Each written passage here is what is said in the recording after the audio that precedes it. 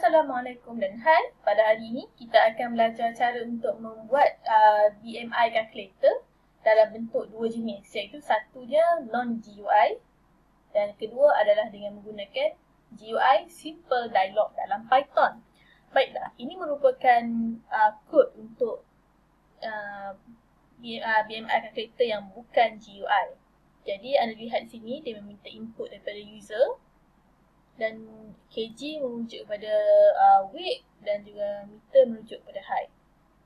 Jadi kita run,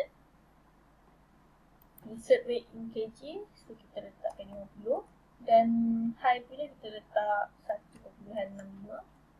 Dia akan bagi tahu underweight. Dan begitulah seterusnya.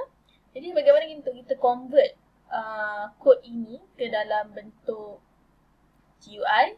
Jadi kita buka file baru. Di sini saya gunakan BMI GUI. Jadi sebelum kita buat GUI, kita kena import dahulu library thinker. Jadi from thinker import all. Yang ini untuk kita buka mainframe dia. Jadi mainframe sama dengan pk. Jadi kita tak mahu mainframe interfere kita. Jadi mainframe dot withdraw. Jadi apa lagi kita nak? Kita nak gunakan simple dialog untuk ambil input daripada pengguna. From thinker import simple dialog.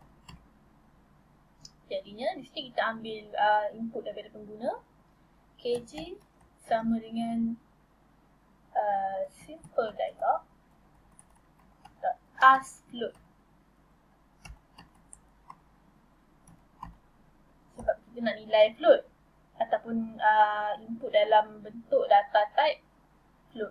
Jadi tajuknya di sini is berat dan arahan dia masukkan berat dalam kg.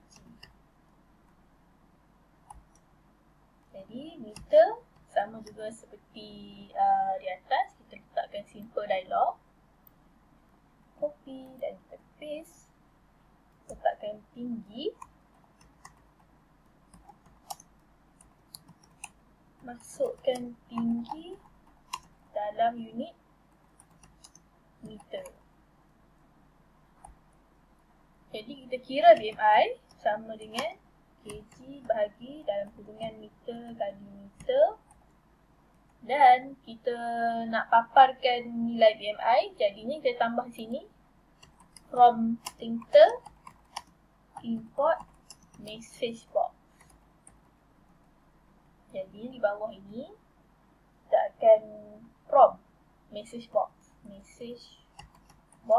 dot show info dalam kurungan tajuknya BMI dan apa yang kita nak paparkan adalah nilai BMI. Jadi mari kita lihat apa yang akan jadi. Save dan kita run. Jadi kita masukkan berat dalam kg 50 kg dan ketinggian 1.55. Dia akan paparkan nilai BMI di sini. Jadi BMI sama dengan 20 lebih. Jadi bagaimana kalau kita tidak mahu sekadar memaparkan BMI? Jadi kita nak bagi tahu juga dia ada underweight atau normal atau obese. Jadi kita print copy dia di sini.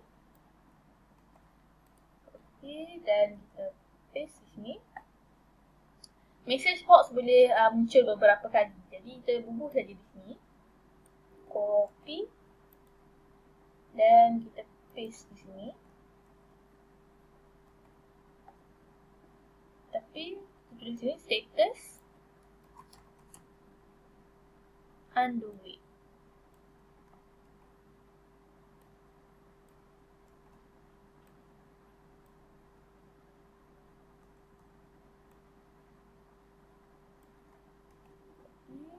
Kita gantikan print dengan yang ini.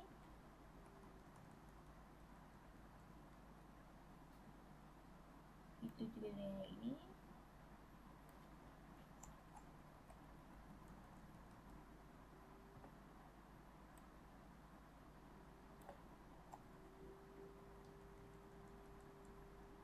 kan, kita save dan kita lihat apa yang akan jadi.